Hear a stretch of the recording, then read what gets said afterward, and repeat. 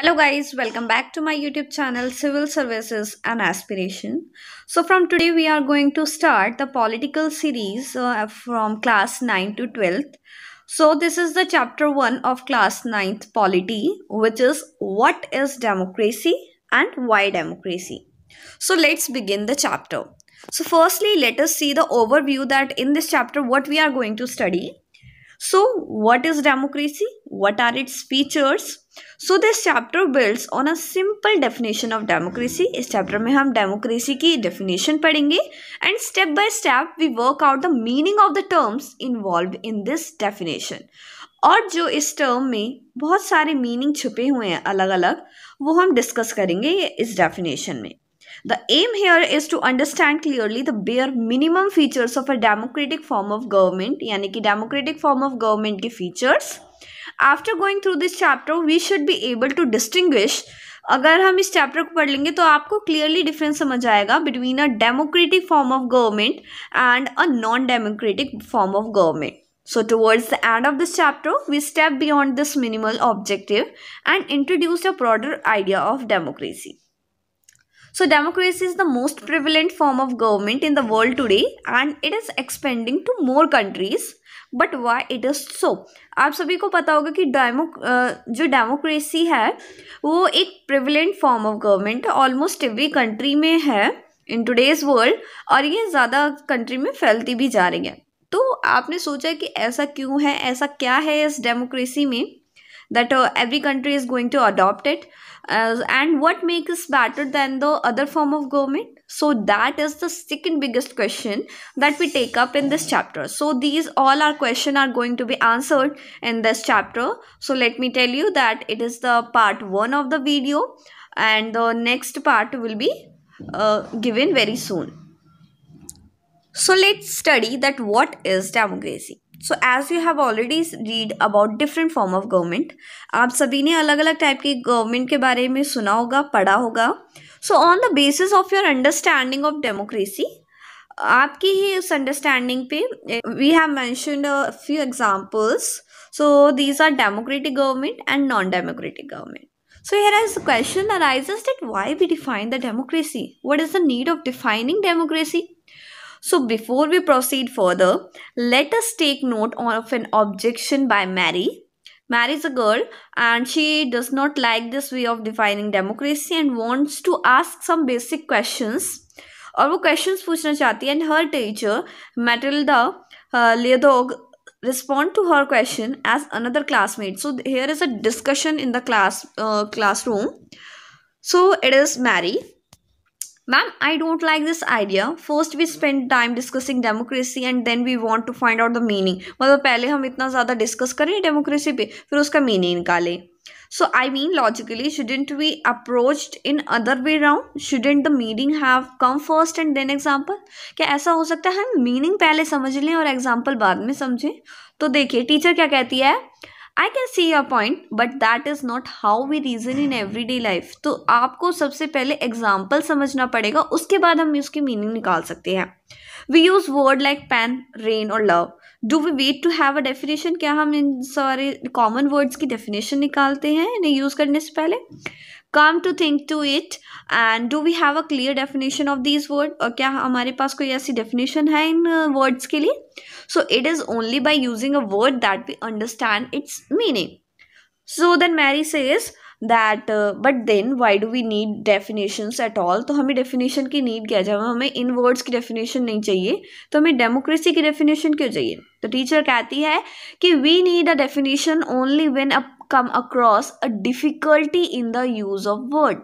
तो हम किसी भी चीज़ की definition कब ढूंढते हैं जब हमें उस word को use करने में difficulty होती है. We didn't know the accurate meaning of the word.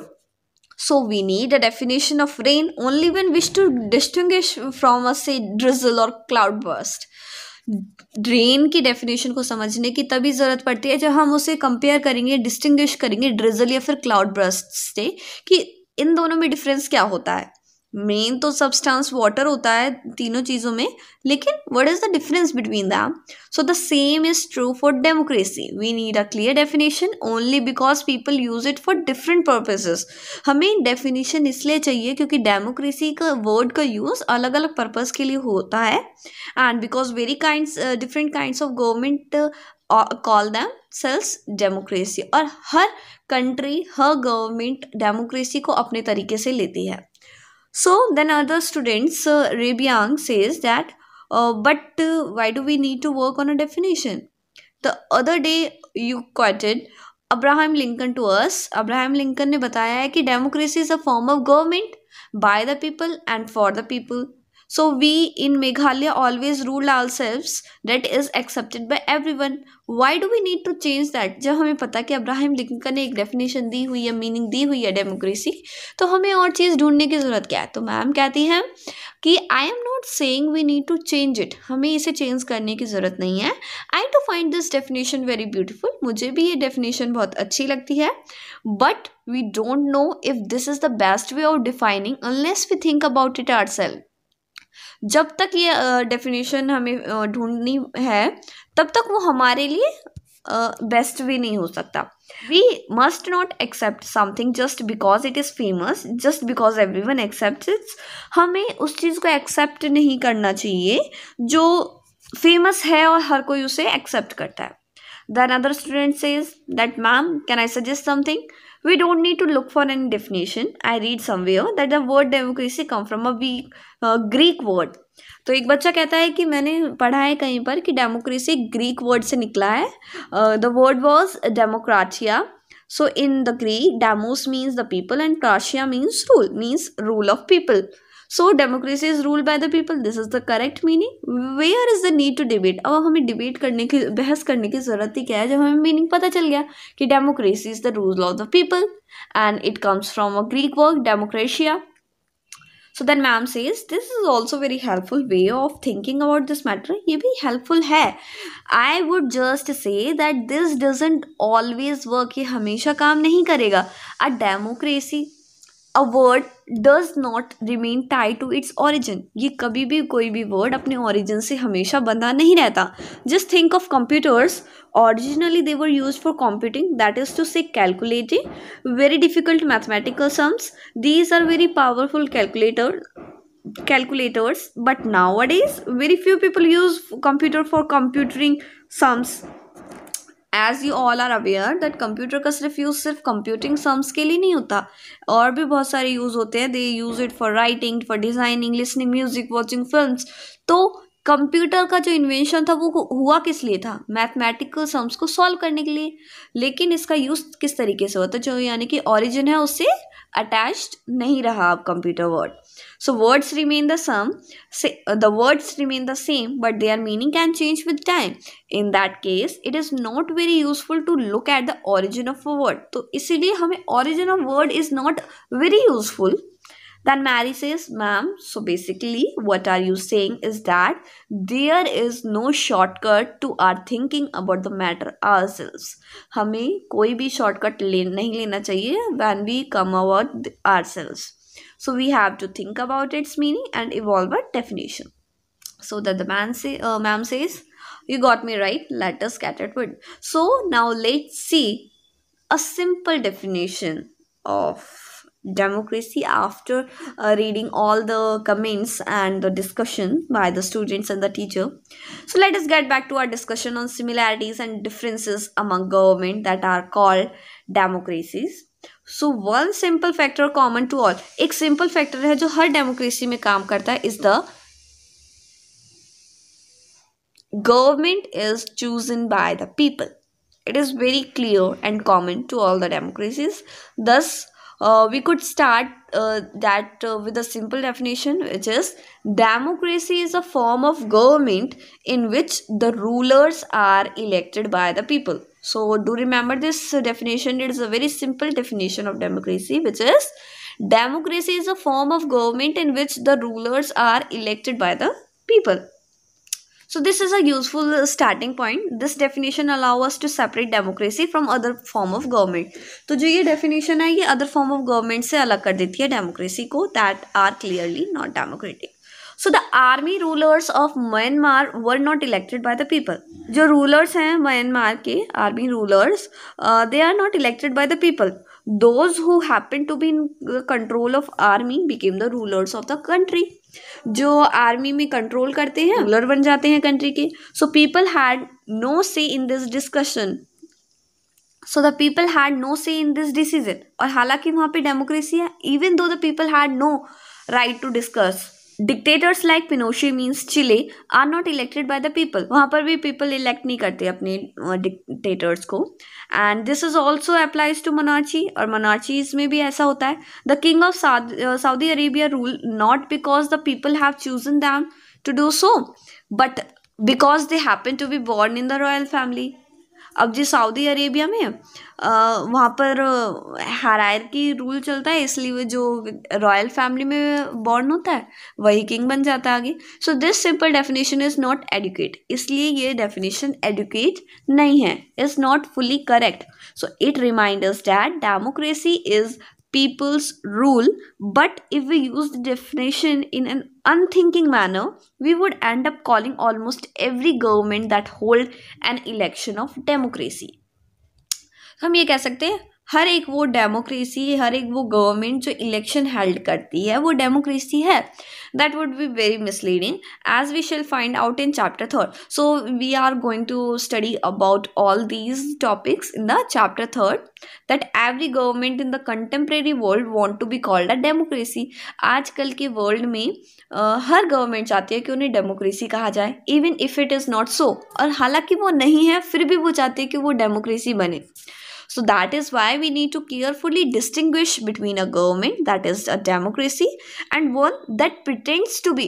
मतलब हमें डिफरेंस पता होना चाहिए कि एक गवर्नमेंट जो in the real it is a democracy और दूसरी ऐसा बर्ताव करती है, ऐसा प्रिटेंड करती है कि वो डेमोक्रेसी है. So we should know the difference between them. So we can do so by understanding each word in this definition carefully and spelling out the features of the democratic government. तो अब हम पढ़ेंगे कि democratic government के features क्या क्या होते हैं, so that we can differentiate each of them.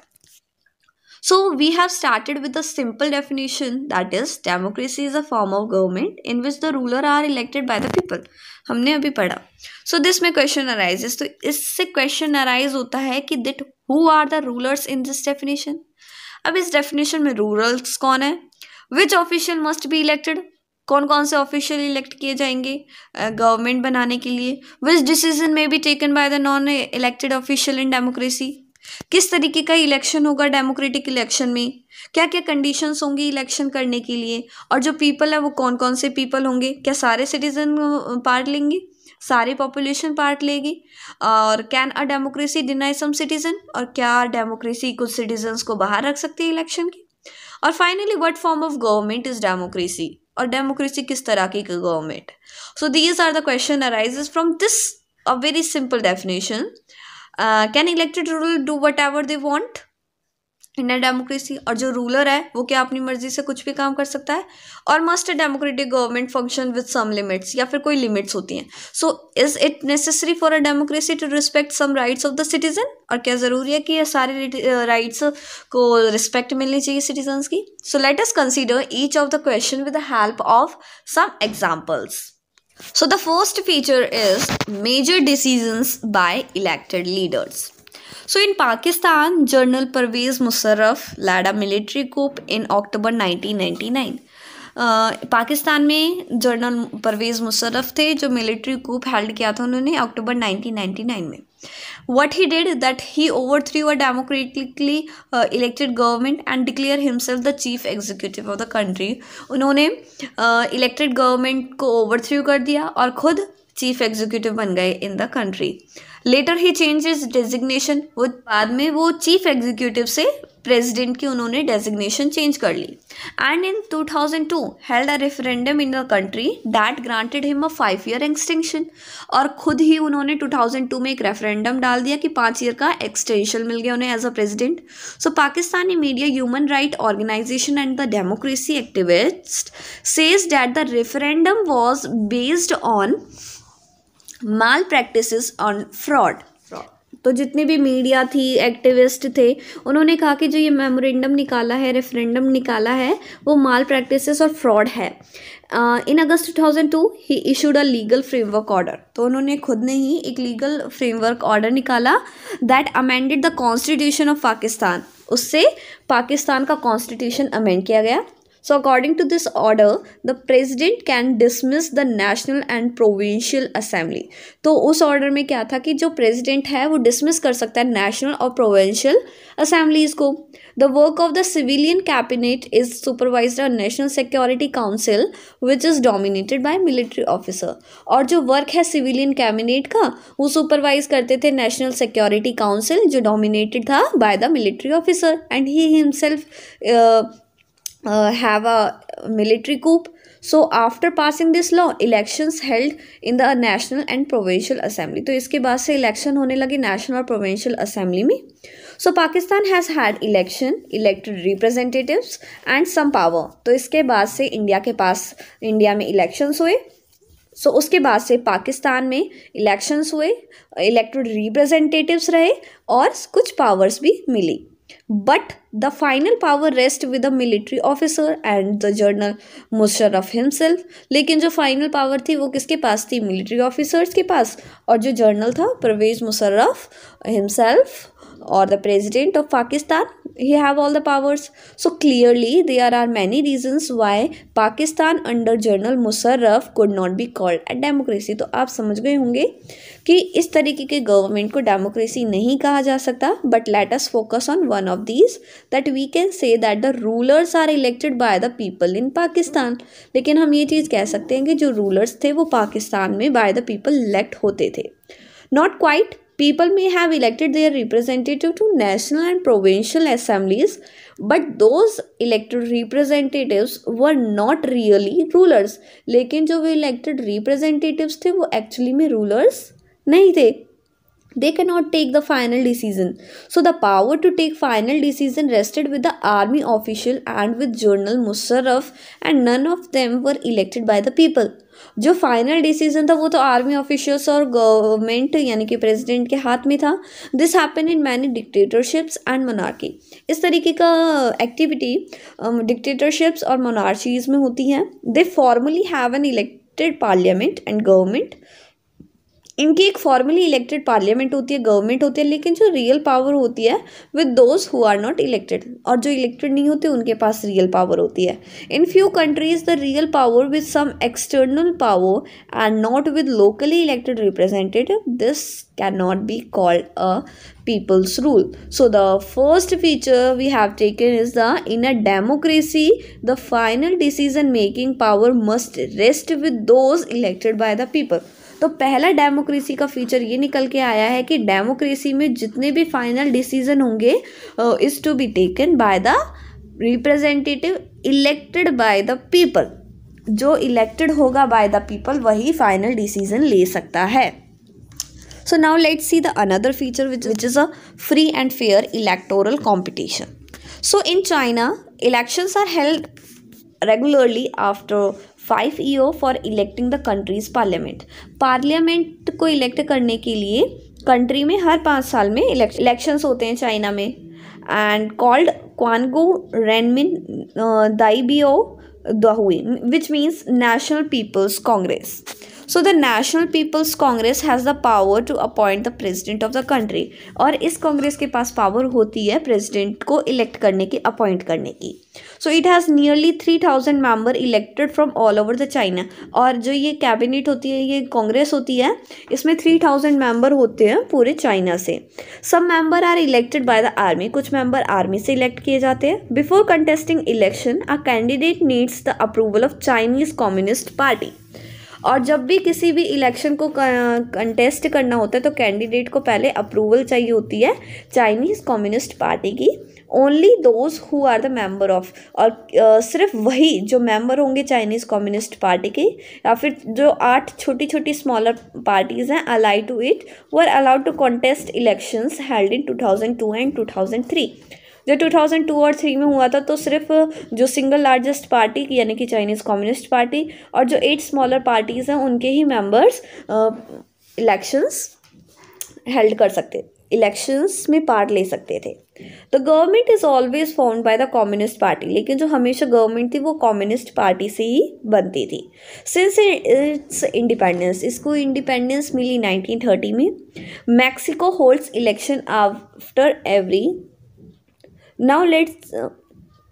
Now let us talk about another country which is Mexico. So since its independence in 1930 में जब इंडिपेंडेंस मिली मैक्सिको को तो हर 6 साल बाद इलेक्शंस किए जाने लगे to elect the president, and the country has never been under a military और डिक्टेटर रूल। तो कंट्री कभी भी मिलिट्री या फिर डिक्टेटर रूल में नहीं रही थी। But until 2000 every decision was won by party called PRI, लेकिन जब तक सारे डिसीजन एक ही कंट्री लेती थी, एक ही पार्टी लेती थी, which is PRI means institutional revolutionary party, and the opposition party didn't contest elections but never manage to win.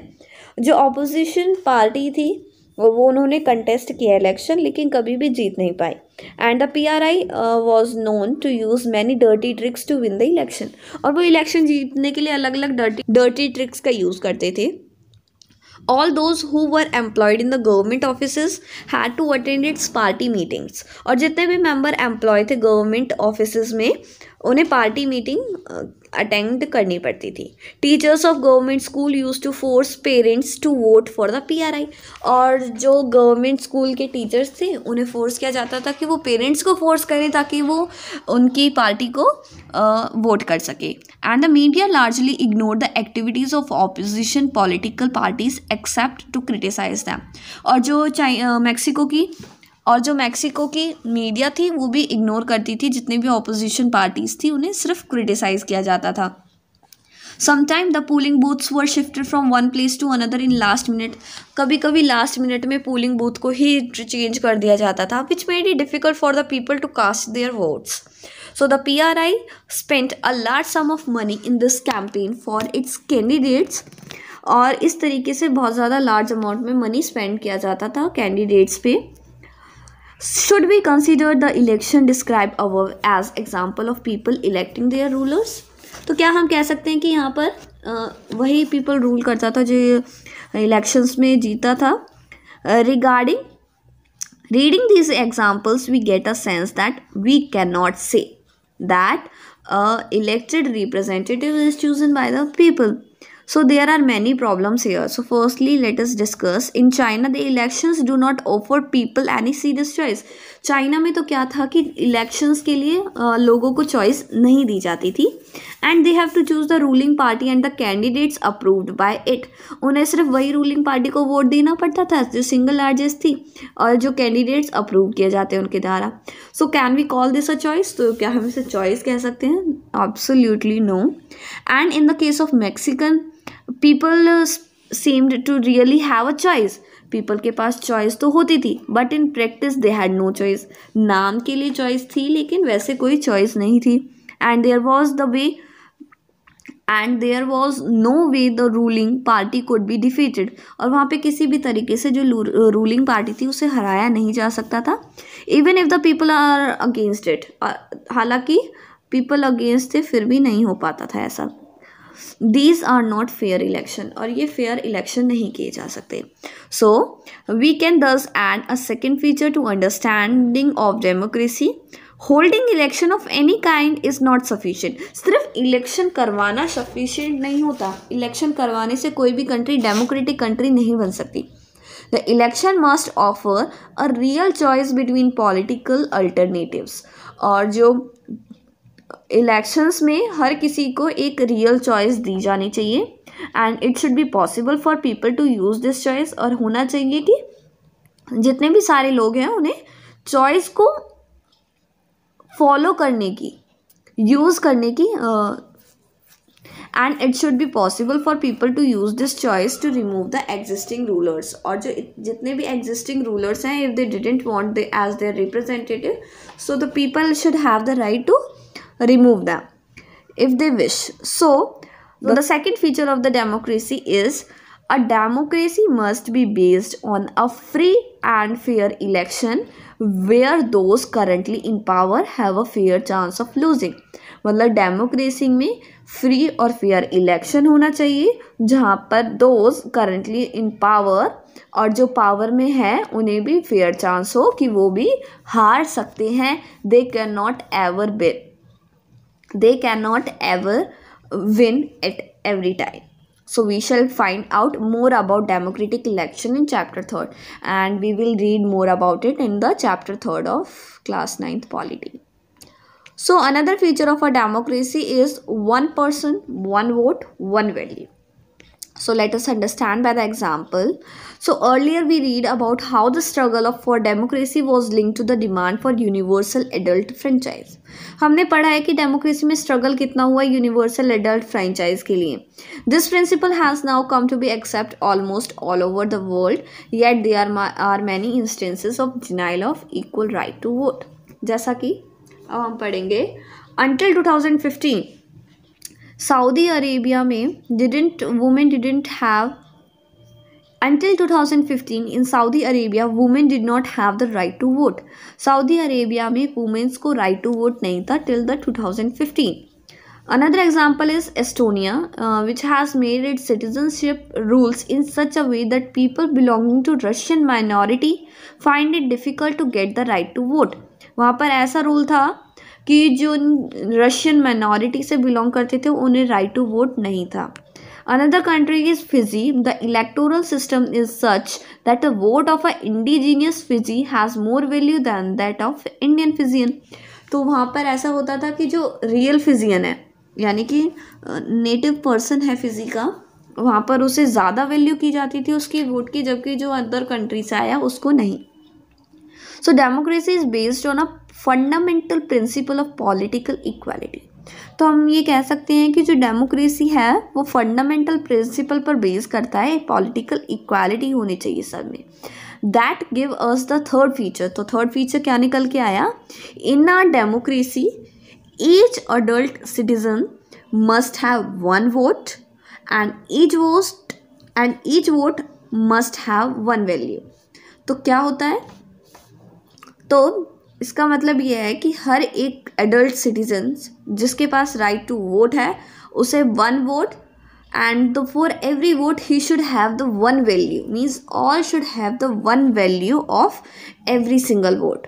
So we shall read more about in the chapter 3rd. So let us discuss the another feature of democracy, rule of law and respect for rights. So the country we will talk about is Zimbabwe, which attained independence from white minority rule in 1980. 1980 में इसे independence milli. Since then the country has been ruled by ZANU-PF, the party that led the freedom struggle. तो independence के बाद से country में एक ही party rule कर रही थी, ZANU means ZANU, PF that led the freedom struggle, जिसने freedom struggle लेड किया था. Its leader Robert Mugabe ruled the country since independence. और इंडिपेंडेंस से ही वो जो लीडर था उनका रॉबर्ट मुगाबे वही रूल कर रहा था. Elections were held regularly. Elections regularly held हो रहे थे and always won by this ZANU-PF party. So the president Mugabe was popular but also used unfair practices in the election. जो president था Mugabe वो popular तो था ही, लेकिन साथ के साथ वो अनफेयर प्रैक्टिसेस भी करता था इलेक्शंस में, as like in the Pakistan, as like in president Mugabe was popular but also used unfair practices. जो प्रेसिडेंट था मुगाबे वो पॉपुलर तो था ही, लेकिन उसके साथ वो अनफेयर प्रैक्टिसेस भी करता था इलेक्शन के टाइम में. So over the years his government change the constitution several time, तो जब तक उसकी गवर्नमेंट रही उसने बहुत बार कॉन्स्टिट्यूशन में चेंज की and increase the power of president, और प्रेसिडेंट की पावर इंक्रीज करता गया and make him less accountable. So the opposition party workers were harassed and their meeting disrupted, और जो ऑपोजिशन पार्टी के लीडर्स थे, कैंडिडेट्स थे या मेंबर्स थे, उन्हें हैरेस किया जाता था और उनकी मीटिंग को डिस्टर्ब करा जाता था, डिसरप्ट कर दिया जाता था. Public protest and demonstration against the government were declare illegal, और कोई भी पीपल अगर प्रोटेस्ट करता हो उसके अगेंस्ट, गवर्नमेंट के अगेंस्ट, तो उसे इलीगल डिक्लेयर किया हुआ था. So there was a law that limited the rights to criticise the president, तो यहाँ वहाँ पर प्रेजिडेंट को क्रिटिसाइज करने के बहुत ही ज़्यादा लिमिटेड रूल थे, लिमिटेड राइट थे. And television and radio were controlled by the government, और जो जितना भी मास कम्युनिकेशन का सिस्टम था, टेलीविजन और रेडियो वो कंट्रोल किया जाता गवर्नमेंट के द्वारा. And gave only the ruling parties version, और सिर्फ वही दिखाया जाता था जो रूलिंग पार्टी चाहती थी. देयर वर इंडिपेंडेंट न्यूज़पेपर, वहाँ पर अलग अलग इंडिपेंडेंट न्यूज़पेपर थे. There were independent newspapers but the government harass those journalist who went against this, और जो न्यूज़पेपर थे वो इंडिपेंडेंट थे, ऐसा नहीं था कि अंडर गवर्नमेंट कंट्रोल, बट जो गवर्नमेंट उन्हें हैरेस करती थी उन जर्नलिस्ट को जो अगर कोई भी उनके अगेंस्ट कुछ भी प्रिंट कर देते थे. So the government ignored some courts judgement that went against it and pressurised जजेस, जो गवर्नमेंट ने इग्नोर किया जितने भी कोर्ट से जजमेंट आए एंड वेंट अगेंस्ट इट, और हमेशा जजमेंट के अगेंस्ट रहा और प्रेशराइज किया जज को. And he was forced out of office in 2017, और इस तरीके से 2017 में उसे फिर भी बाहर निकाल दिया गया. So the example of Zimbabwe shows that popular approval of ruler is necessary in a democracy but it is not sufficient.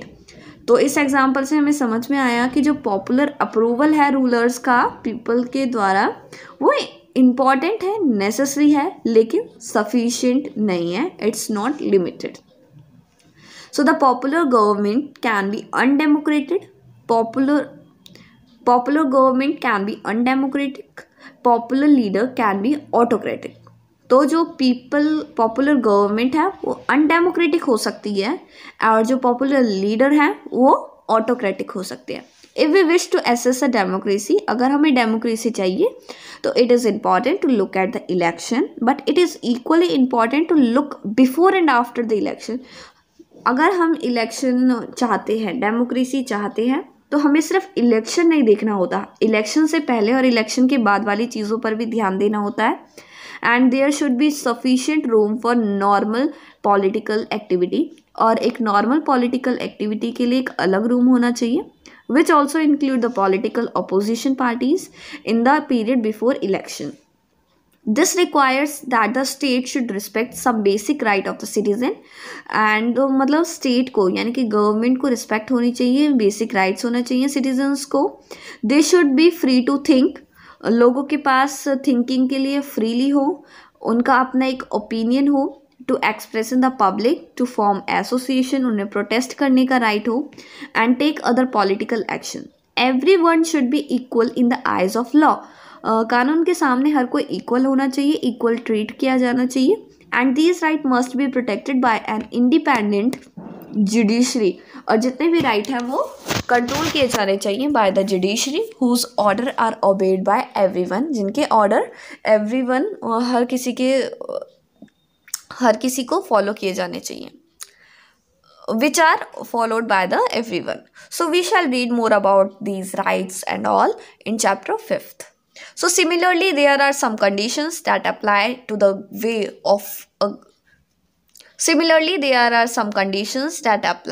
way of government is run after the election.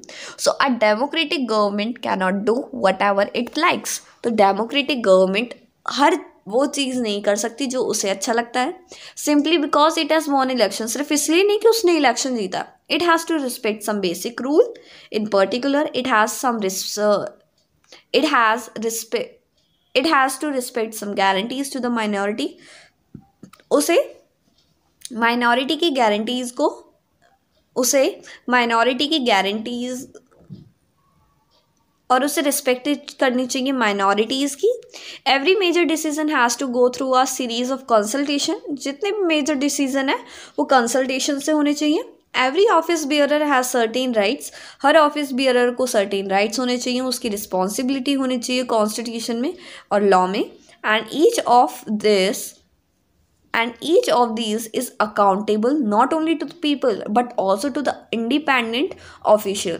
और जो ये जितने भी मेंबर्स हैं ये अकाउंटेबल होने चाहिए ना सिर्फ पीपल को बल्कि इंडिपेंडेंट ऑफिशियल्स को। And we will read more about in the chapter 4। So both these aspects give us fourth and final feature of democracy, which is a democratic government rules within limits set by constitutional law and citizens right। तो एक democratic government की limit होती है rules की जो set किए जाते हैं by the constitutional law and citizens right. So now let's see the another topic, which is a summary definition that what we have got from the starting of the chapter. So let us sum up the discussion so far. We started with a simple definition, that is democracy is a form of government in which the rulers are elected by the people। हमने एक start किया था एक simple definitions के, but we found that this definition was not adequate unless we explained some of the key words used। Through a series of example we worked out of 4 feature. हमने examples के द्वारा समझा कि क्या क्या features होते हैं डेमोक्रेसी के as a form of government and accordingly. तो अब हम देखते हैं कि क्या क्या चीज़ें निकल कर आई। All about the democracy is the rulers elected by the people take all the major decision. जितने भी मेजर डिसीजंस हैं वो उस रूलर से लिए जाने चाहिए जो इलेक्टेड है by the people. Second is election offer a choice of free and fair opportunity to the people to change the current rulers। और लोगों के पास एक फेयर चांस होना चाहिए कि वो अपने रूलर्स को चेंज कर सकें थ्रू द इलेक्शन, अपने रूलर्स को चेंज कर सकें through the election. And this choice and opportunity is available to the all people on an equal basis. और चॉइस और अपॉर्चुनिटी अवेलेबल होनी चाहिए हर लोगों को on the equal basis, equally treat होने चाहिए। And the last is the exercise of this choice leads to government limited by the basic rules of constitution and citizens right। और ये exercise है, ये choice है ये गवर्नमेंट की, वो basic rules of the constitution और सिटीजन्स के राइट के अकॉर्डिंग होने चाहिए। So let me tell you one by one again the features. So the first feature is democracy must be based on free and fair election where those currently in power have a fair chance of losing।